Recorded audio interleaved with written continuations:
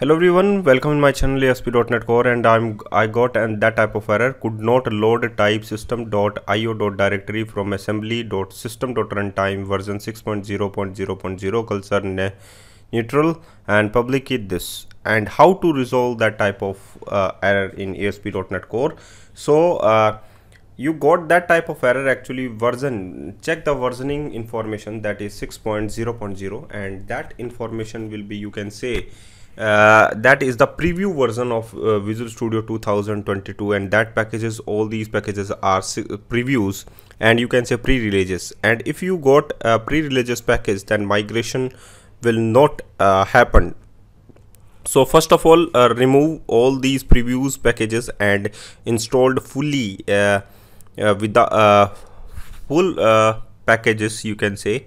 So installed version, and that is the installed version, and that is the 5.0.8. install, update it, and all these packages first of all update with the fully NuGet package, and removed pre-releases packages. Okay, so that type of error actually occurs. So first of all, remove all these preview packages, and there is no need if you update the packages with the correct versioning information. So thank you guys for watching this video, and resolve your queries and resolve your issues related to Visual Studio 2022, because preview packages not support in the package manager console, and you will see that there is your fixes happened.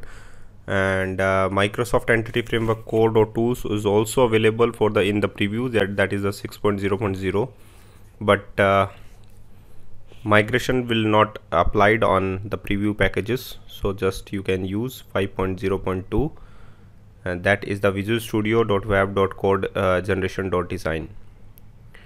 So after that, after installed fully full packages, just applied again, add migration second, and you got your migration will successfully run. So thank you guys for watching this video.